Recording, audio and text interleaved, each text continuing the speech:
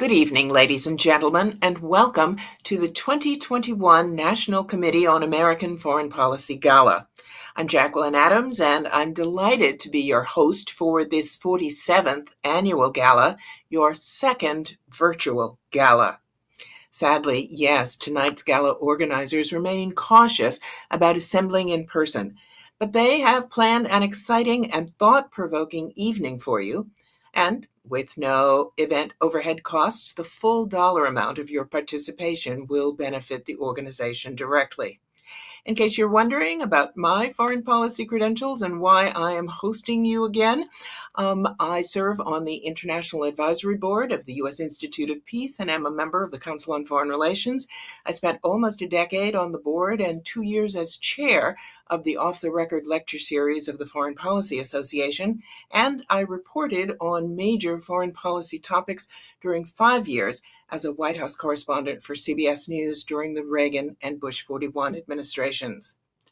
Like so many of you, I have experience with a number of nonprofit organizations, and I've observed that the past 2 years have demanded agility, creativity, and patience from all of us as we have adjusted to the evolving levels of threats from the pandemic. This evening, you will learn that the National Committee's staff has been extraordinarily nimble and has responded to the health and economic crises by increasing their capacity to conduct virtual Track 2 discussions, as well as numerous public and private programs. Their creativity is reflected in their selection of the 3 outstanding leaders whom we will honor tonight for their contributions to national security, peace, and preparing the next generation of leaders. You can look forward to being inspired by the award recipients tonight, of course, but also by the individuals selected to bestow the 21st Century Leader Award, the William J. Flynn Initiative for Peace Award, and the George F. Kennan Award for Distinguished Public Service. The speeches tonight are deliberately brief, but you will be able to experience the breadth of our winners' expertise in a series of interviews that we have and will videotape. You can find our Women in Foreign Policy discussion by clicking on the YouTube icon at the top of the National Committee's website, or by searching for the National Committee on Foreign Policy's YouTube channel. Our interview about peace in Northern Ireland should be live at the end of this week. To launch our evening is the architect of tonight's gala, Ambassador Susan Elliott, President and CEO of the National Committee on American Foreign Policy since 2018. An accomplished diplomat, Dr. Elliott spent 27 years at the State Department, including service as the U.S. Ambassador to Tajikistan and as Deputy Executive Secretary and Director of the Executive Secretariat staff under Secretary of State Condoleezza Rice. She will frame tonight's program and explain why the National Committee deserves your support. Susan. Thank you, Jackie, for that warm introduction. First, I want to thank all of you for joining us this evening to honor 3 outstanding individuals, Lauren Buitta, Admiral Michelle Howard, and Shaun Kelly. Their phenomenal accomplishments exemplify courage, perseverance, hard work, innovation, and dedication to government and community service. As most of you know, Hans Morgenthau founded the National Committee on American Foreign Policy in 1974. The mission and activities of the National Committee have evolved over the years, but our dedication to strengthening U.S. security and resolving conflicts that threaten U.S. interests around the world has not changed. During last year's gala, I highlighted how the pandemic created serious challenges for the National Committee's leadership and staff.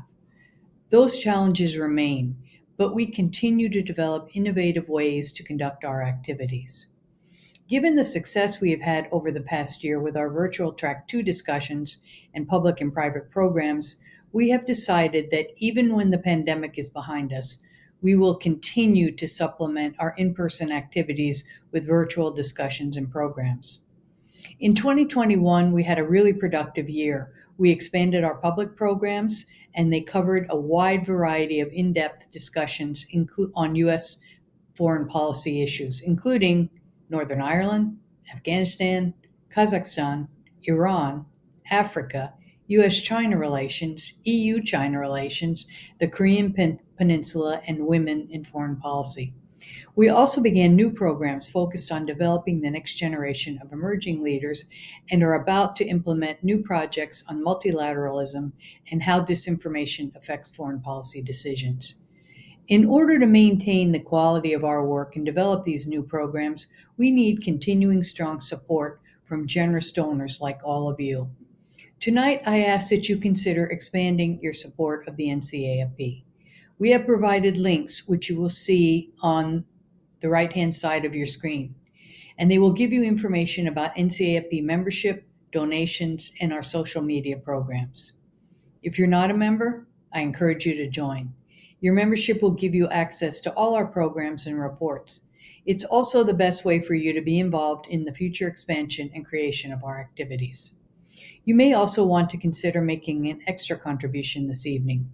Every dollar that you contribute is 100% tax deductible and helps us to keep our diplomacy in action going. Over the years, generous support from our members and donors enabled us to begin important initiatives which led to the Irish peace process and the Belfast Good Friday Agreement. Your support also enabled us to begin a dialogue on North Korea, which led to the six-party talks. Your generosity also continues to allow us to keep important lines of communication open between Beijing and Taipei. At a time when communication continues to be difficult and relations among countries are strained, the NCAFP provides a way for experts around the world to exchange ideas and make policy recommendations that we can share with our respective governments. This year's Gala is truly a celebration of the National Committee's historical legacy, current achievements, and exciting future. So I want to thank all of you again for making the important work of the NCAFP possible, and I look forward to a fantastic evening celebrating the achievements of our distinguished honorees.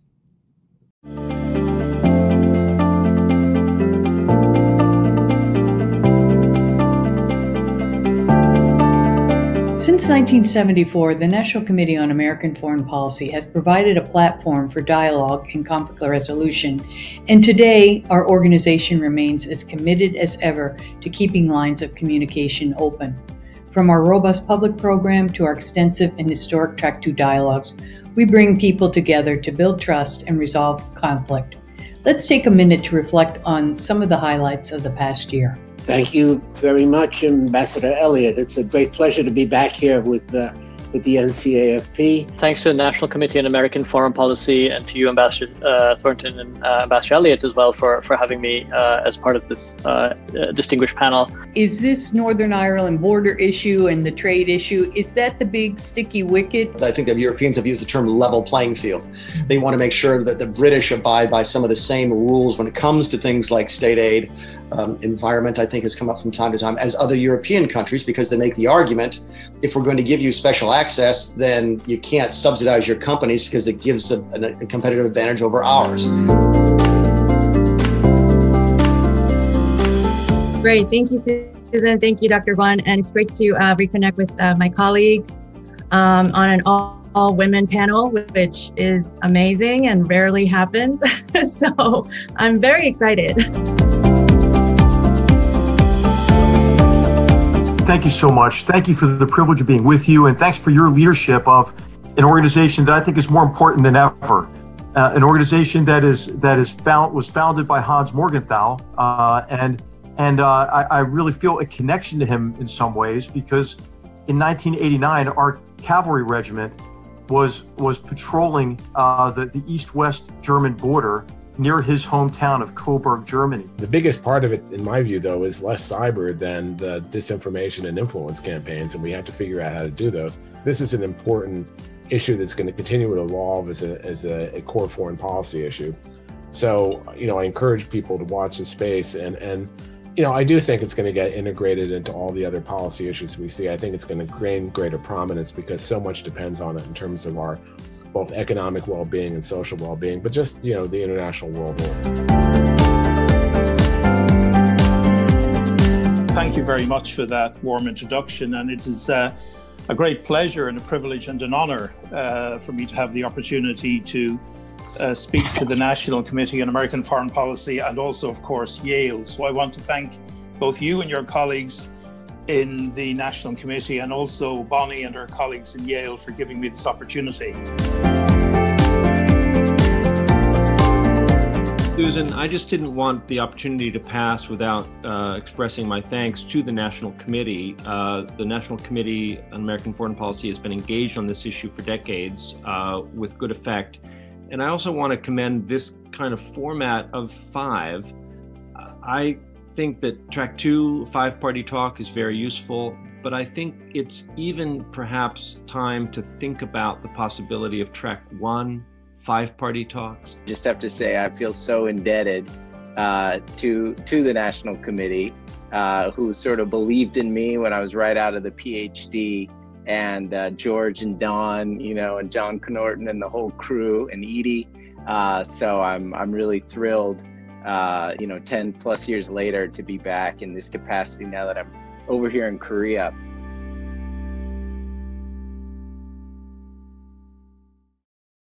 Welcome back, and thank you, Susan. The video was a distillation of all that the National Committee has accomplished and is the perfect lead-in to the chairman of the Board of Trustees, Jeffrey R. Shafer.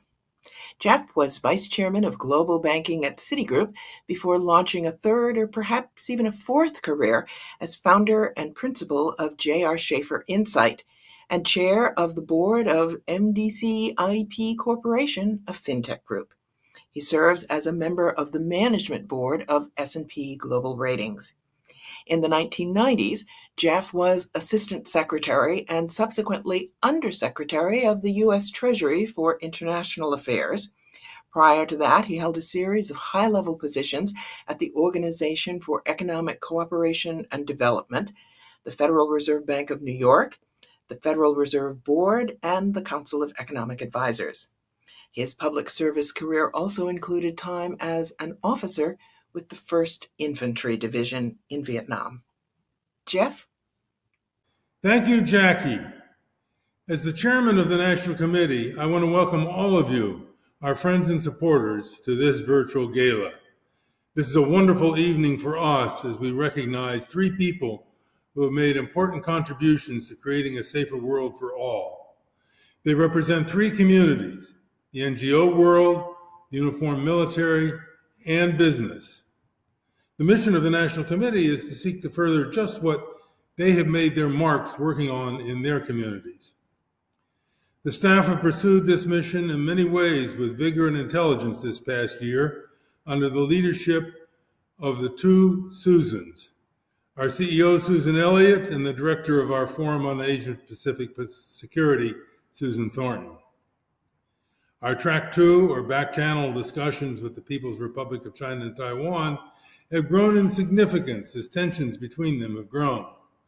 We have re-engaged on Northern Ireland issues as Brexit has complicated the carrying out of the Good Friday Accords. And we have helped our members to understand important issues around the world. I would flag especially the discussion moderated by our board member, Carl Eikenberry, on the Afghanistan pullout. Our intention is to build on these activities and broaden them where there are important needs that we are equipped to respond to. Our Asia-Pacific network is expanding, and we hope to do more to address the regional issues that are intensifying there. Cybersecurity is an area where we believe we can contribute to building workable cooperation among countries. We've done a bit in this area in the past, and I'm hopeful we'll be able to build on what we've done. With your continued support, along with the support we receive from foundations, we will be able to do these things. And I hope you will follow us during the year to gain perspective on global security issues. The best way to do this is through membership. If you're not currently a member, I encourage you to go to our website and join. You might also give a membership to a family member or friend during the coming holiday season. Members not only support our work, but they enrich our community. Thank you again for your support. And I'll turn the program back over to our wonderful host for the evening, Jackie Adams. Thank you, Jeff. Our first award tonight is the 21st Century Leader Award, and we are fortunate to have a past recipient with us to present it. Dr. Marisa Porges is an author, educator, aviator, and an advocate for women in national security.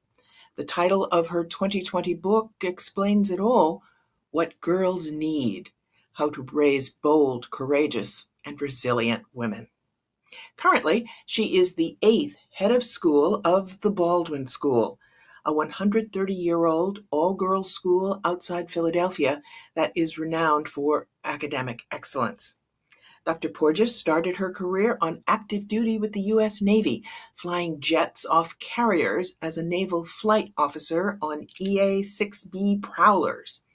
10 years after the Navy first allowed women to fly jets into combat, she was launched off an aircraft carrier. She is, as we say, lettered up with a BA in geophysics from Harvard, a master's in science from the London School of Economics, and a PhD in war studies from King's College, London.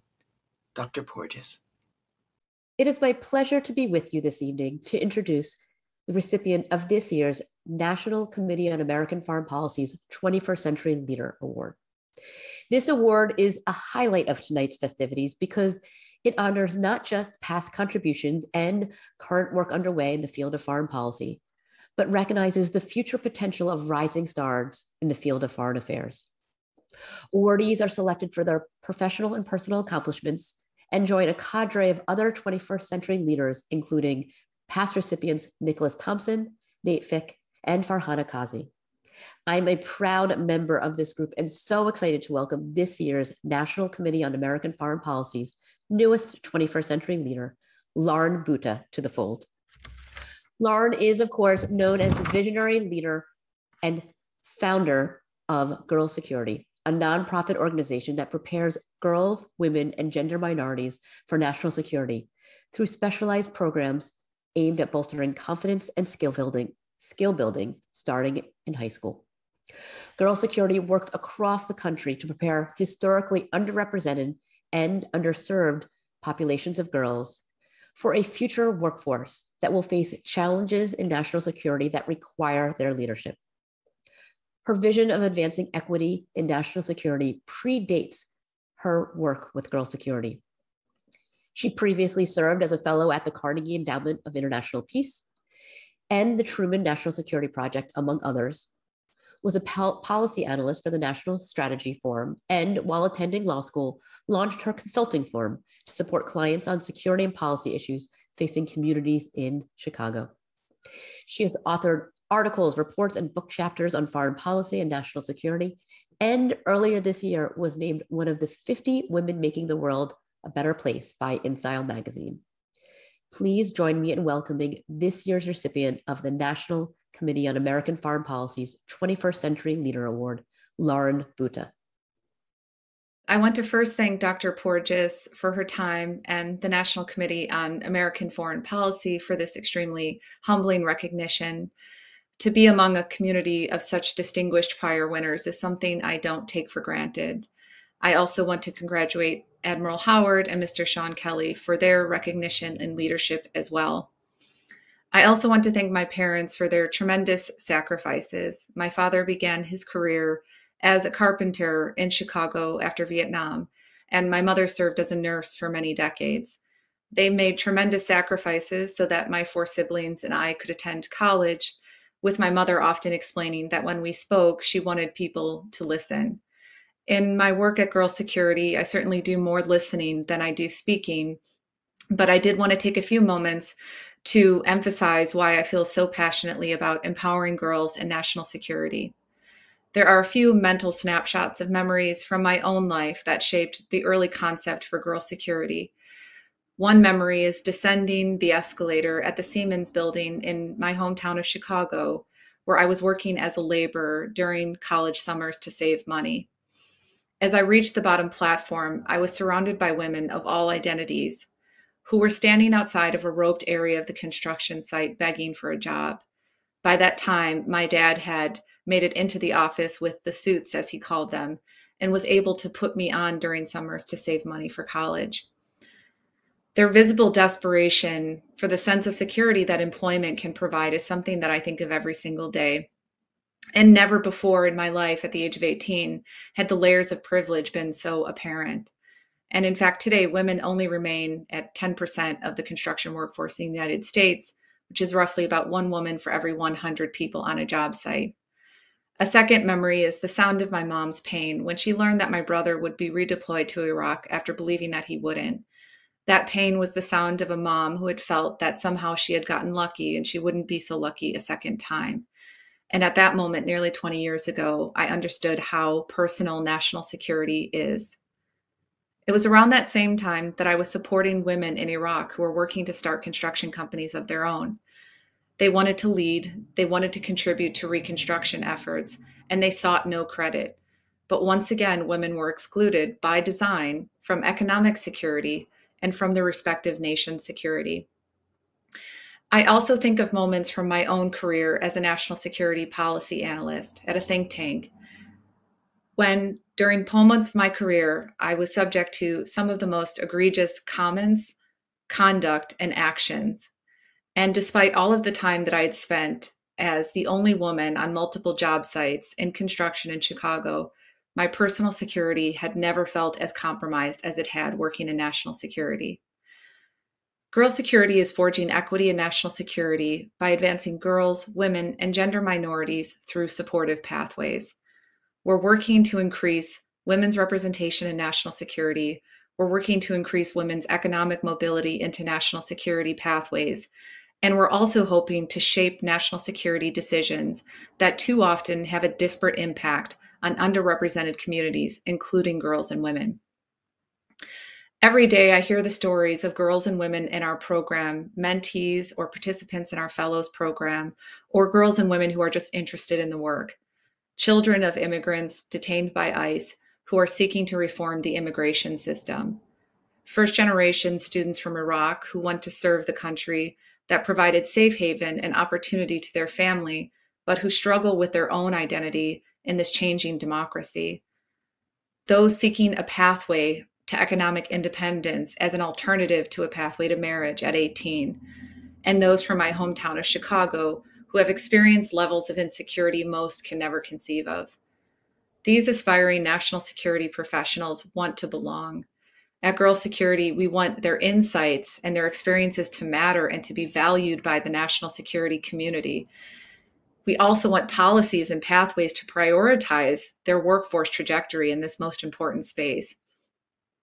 When I think of the words national security, I truly cannot imagine a more important space in which every single individual should feel that they belong, especially for girls and women who live lives every single day in which their physical, emotional, and economic security is never guaranteed and is often in peril.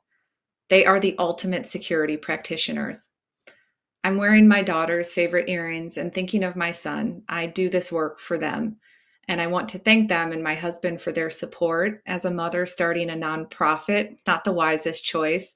And I could not do the work nor be recognized in this capacity without them. And I also want to thank our mentors and mentees who show up every day to do the work of forging equity alongside Girl Security and national security. So thank you once again to the committee for this recognition. And I want to thank all of the girls and women out there in this space who make a choice every day to make the nation more secure. Thank you very much. Thank you, Marisa, and let me add my congratulations to Lauren. I feel certain that in just a few years we will be celebrating the accomplishments of the young women whom they are both currently inspiring.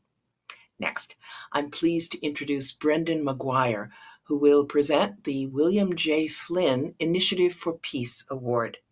Brendan is an accomplished trial lawyer, litigator, and advisor in the areas of national security, cybersecurity and privacy, export controls, and economic sanctions. He is a lecturer in law at Columbia University School of Law, where he teaches national security law. He also serves on the boards of the National Committee on American Foreign Policy, as well as the John Jay College Foundation. Brendan. The National Committee on American Foreign Policy established the Initiative for Peace Award in 1997 to honor William J. Flynn, former chairman, president, and CEO of Mutual of America, and longtime chairman of the NCAFP Board of Trustees. Bill Flynn was committed to establishing and supporting the peace process in Northern Ireland. His decisive leadership and daring diplomacy laid the groundwork for the Belfast Good Friday Agreement. The NCAFP bestows this award to a community leader who, like Bill Flynn, has contributed to promoting and maintaining peace and stability in Northern Ireland. Former recipients of the award include the Honorable George J. Mitchell, the Right Honorable Dr. Marjorie Mowlam, the Honorable U.L. Carey, and Member of Parliament Jerry Adams. This year's award goes to Shaun Kelly, the former Global Chief Operating Officer of KPMG and the current chair of the company's Northern Ireland Advisory Board. Much like Bill Flynn, Shaun has been and continues to be a thoughtful and impactful leader within the Irish community, from New York to Belfast. He is also a dedicated humanitarian. Shaun's leadership as chair of the Northern Ireland U.S. Advisory Council for the East Coast, as well as his advocacy for Ireland Funds America and the Irish Arts Center in New York, are a testament to his unwavering commitment to peaceful engagement and international cultural exchange within the Irish community and beyond. Shaun has played an active role in promoting trade and business opportunities in Northern Ireland, believing that it is economic development that helps reduce violence by creating opportunities on both sides of the sectarian divide. A native of Belfast, Shaun joined KPMG's Dublin office in 1980, and shortly after rose within the company. His leadership roles include Vice Chair of Operations for KPMG LLP, Vice Chair in charge of KPMG's U.S. tax practice, and Regional Head of the Americas tax practice, serving as a member of the firm's Management Committee, and a leader of KPMG's U.S. and Global Transaction Services practices and Regional Coordinating Partner for the Transaction Services practice in the Americas. Since the tenure of Bill Flynn, Mutual of America Financial Group has been a longtime supporter of the NCAFP and has hosted its initiatives for more than 30 years by providing office space for the NCAFP staff and hosting the organization's Track 2 dialogues and roundtables in the Mutual of America New York headquarters. We are so pleased to celebrate the legacy of William J. Flynn by presenting this year's award to Shaun Kelly. Brendan, thank you so much for those kind words. And thanks to Jeffrey, all of the trustees at the National Committee, Susan and the whole team for this great honor. The National Committee does tremendous work around the globe dealing with conflicts and making our world a safer place and a more open place. And they've been doing this for over 40 years. So thank you for everything that you do. I also want to congratulate my fellow honorees, Admiral Michelle Howard and Lauren Buitta. You are tremendous leaders, role models and advocates, and I'm humbled to be honored along with you tonight, and thank you for everything that you do. Receiving the William J. Flynn Initiative for Peace Award has very special meaning for me. I always had held Bill Flynn in the highest regard, not just for the success he had as a business person, but his active involvement in the peace process in Northern Ireland. The work he did along with other leading Irish Americans, such as the late Tom Moran, Loretta Brennan-Glucksman, John Connorton, was critically important in the peace process in the 90s, leading up to the Good Friday Agreement. His courage in engaging across the community in Northern Ireland was critical at the time to create the foundation that became the Good Friday Agreement. And again, we all owe him a great debt of gratitude for what he did and what others did. The other thing that Bill Flynn did for me was identify and highlight the importance that business and economic development can play and the role it can play in resolving conflicts around the world. And that was a great lesson for me.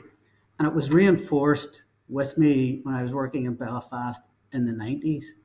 I saw firsthand that when you were creating employment, creating opportunities, that addressed a lot of the social and political issues that underpinned some of the violence. And the investment in Northern Ireland at that time, particularly from the United States and United States businesses, was critical in establishing that peace and moving towards, the Good Friday Agreement. But I also saw firsthand how quickly that peace could be undermined if we didn't have economic stability and people were unsure about their economic future and the economic futures of their families. 1994 was a very busy year in the Kelly household. Our youngest child, Timothy, was born. My father at the time suffered a major aneurysm, and at that time there was a 1% survival rate for people who had the type of aneurysm that he had. He spent months in the intensive care unit in Belfast City Hospital, and we spent a lot of time visiting him. During that time, many of you might remember, it's something that's ingrained in Irish people from a sports standpoint. 1994 was the year of the World Cup in the United States. And on the 18th of June, I remember that date so well, Ireland played Italy in the Meadowlands, and Ireland beat the mighty Italians, which was a shock at the time. We all watched it back in Ireland, had obviously great time watching that success. I remember heading back home, and then about 2 a.m. in the morning, I got a phone call. No matter where you are in the world, a phone call at 2 a.m. is probably not a good thing. In Belfast at the time, you knew it wasn't a good thing. But it was Anne, who was the lead nurse in the intensive care unit where my father was. I'd got to know Anne very well. Her family had got to know her very well as her and her team had looked after her father. She had called to tell me that my father was moving out of the intensive care unit and into the high dependency unit. And he had been in the ICU for many months. So I said, well, that's great. He's making good progress. And she said, well, no, Shaun, sorry, we have to move him because we need the beds. And explained, and many of you were aware, that night at the Heights Bar in Loughin Island, attackers attacked the bar, people who were watching the World Cup, innocent people. 6 people were killed, 5 people were injured, and they needed the ICU beds for some of the injured. And that has stuck with me over the years for 2 reasons. One, I was always amazed and in awe of the work that the folks in the ICU did to keep people alive, kept my father alive. And then you saw people who would take life so easily and treated it so cheaply. And at that stage, I vowed I would do whatever I could to make sure we never went back to those days in Northern Ireland. Northern Ireland today is a very different place from the late 60s, early 70s, when we had really the worst of the troubles. It's very different from when it was in 1994. There's a vibrant, modern economy there based on innovation, entrepreneurship, great opportunities across all sectors, healthcare, media, fintech, cyber. And because of that, and I think because of that success, the communities since the Good Friday Agreement have been working closely together. As I said earlier, I've learned that while economic development can support and help resolve conflict, if you don't have economic development, things go backwards very, very quickly. And Northern Ireland is now facing a new set of challenges. The peace process that Bill Flynn was so instrumental in, along with others, including George Mitchell, is facing some challenges, as are the people of Northern Ireland, the people of the whole island of Ireland, coming out of the pandemic and the economic implications of that, the implications of Brexit. And I think many of you would be aware of the issues surrounding the protocol and Northern Ireland's position within the EU and GB because of Brexit. Those challenges are there and are very real, but there's also opportunity. The unique position that Northern Ireland has with access to GB and the European Union, I think, creates opportunity. But the people of Northern Ireland and the people of the island of Ireland are going to need help to address those And again, I think that's where business, and I think particularly US business and the US can play a critical role in helping deal with those issues so we do have a lasting peace and we can build a foundation for future prosperity on a shared island across all the communities. And I think there's a great role for the United States, but also I think a great role for the National Committee, building on the heritage that they have in addressing that. And I look forward to working with Susan, who is, again, uniquely positioned given her experience in Northern Ireland to help address the issues that Northern Ireland is facing and the island of Ireland are facing over the next few years. Finally, maybe not finally, but I would like to thank my family, my wife, Mary, my 3 daughters, Rachel, Natalie, and Lauren, and my son, Timothy. I think all of us know we could never achieve what we achieve in our professional and business lives with the support of an understanding and patient family. And I want to thank them for everything they've done to support me. I'm not going to use the 2 words I know you've been waiting patiently for. In conclusion, I again want to congratulate Admiral Howard and Lauren on their awards. They are outstanding leaders, outstanding women. And again, I'm honored and privileged to be an honoree with them. And again, many thanks to Jeffrey, the trustees of the National Committee, Susan and all the team for all that you do to make our world safer. And I look forward to another future 40 years of the National Committee playing a critical role in the world. So thank you again. Thank you so much for sharing your touching personal story, Shaun. We need to be reminded that peace, economic stability, and diplomacy are more than intellectual concepts. They impact real people and real families. For our final award this evening, we will yet again personalize 2 national security icons. To present the George F. Kennan Award for Distinguished Public Service is his daughter, Grace Kennan Warnecke, author of the recently completed memoir, Daughter of the Cold War. Grace has had a multifaceted career as an NGO leader, foundation executive, small business development expert, writer, and photographer. She was a senior scholar at the Woodrow Wilson International Center for Scholars in 2013. She served as an executive for a series of economic empowerment organizations in Ukraine and Russia, as well as an international election monitor in Ukraine and Azerbaijan. Grace, it is a distinct honor to welcome you. Good evening to all. It is with great pleasure that I have the honor of presenting the George F. Kennan Award to Admiral Michelle Howard. Like George Kennan, Admiral Howard has devoted much of her life to public service. In her list of outstanding accomplishments, it is clear that she's often the first and has become notable for her achievements and for breaking so many barriers.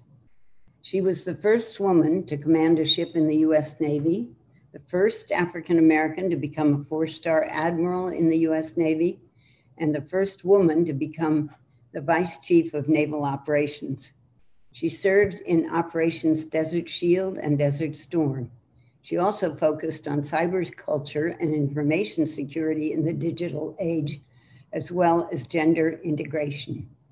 While Admiral Howard and Ambassador George Kennan come from different generations and served in different eras, they shared some interests. Ambassador George Kennan all his life loved the sea. He owned several sailboats, and his greatest pleasure was sailing in the Norwegian waters near the Kennan family summer house. When he was 80, he traveled into New York from Princeton, New Jersey to take a course on celestial navigation. He would have been very impressed by Admiral Howard, who so often sailed in uncharted territories. I only regret that due to the pandemic, we could not do this ceremony live, but hope that someday I will have the privilege of meeting our distinguished honoree. As a former chairman of the board of the National Committee and as a member of the Kennan family, it is with great pleasure to present the George Kennan Award to Admiral Michelle Howard. Thank you, National Committee on American Foreign Policy, for this award. It is a particular honor when I think about the namesake, the Honorable George F. Kennan, a man considered by many historians as the greatest diplomat of the 20th century. Although the Honorable Mr. Kennan and I would both be considered national security experts, our tradecraft is different. We reside at the opposing ends of the national security spectrum: cooperation for diplomats and conflict for warriors. But where Mr. Kennan and I meet is on American society. In his fulsome telegram, the statesman reminds us of the necessity of a strong America. He states, "Much depends on health and vigor of our society." This is the point at which domestic and foreign policies meet. Every courageous and incisive measure to solve internal problems of our society, to improve self-confidence, discipline, morale, and community spirit of our own people is a diplomatic victory over Moscow and worth 1,000 diplomatic notes and joint communiques. His words are remarkably alive and relevant. We live in a time where domestic policy is international policy.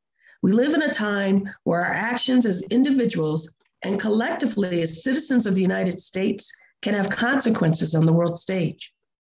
Everything we do at home that engenders a society of confidence, discipline, morale, and community spirit does ensure diplomatic victory over our current competitors and underpins world peace. I accept this award on behalf of the military members who have served to ensure the prosperity of this nation and the happiness of our citizens. Thank you. What an extraordinary evening. Echoing Admiral Howard, tonight's gala has illuminated the connective tissue between the two ends of national security: cooperation for diplomats and conflict for warriors, as well as the blessings of a strong America. Let's give another round of applause to our award recipients, Lauren Buitta, Shaun Kelly, and Admiral Michelle Howard, as well as to their presenters, Dr. Marisa Porges, Brendan Mcguire, and Grace Kennan Warnecke. To hear more from our awardees, do visit the National Committee's YouTube channel. Just click on the YouTube icon at the top of the NCAFP.org website. Our discussion of women in foreign policy with Admiral Howard and Lauren is there now, and my interview with Shaun should be up by this weekend. To conclude our evening, let me turn the proceedings back to Ambassador Susan Elliott. Susan? Well, what a fantastic evening. Congratulations to our honorees, and thanks to all of our viewers for supporting this year's virtual gala. We hope to see you at a future webinar, program, or Track 2 dialogue, and hopefully it will be in person next year. So thank you again for supporting Diplomacy in Action.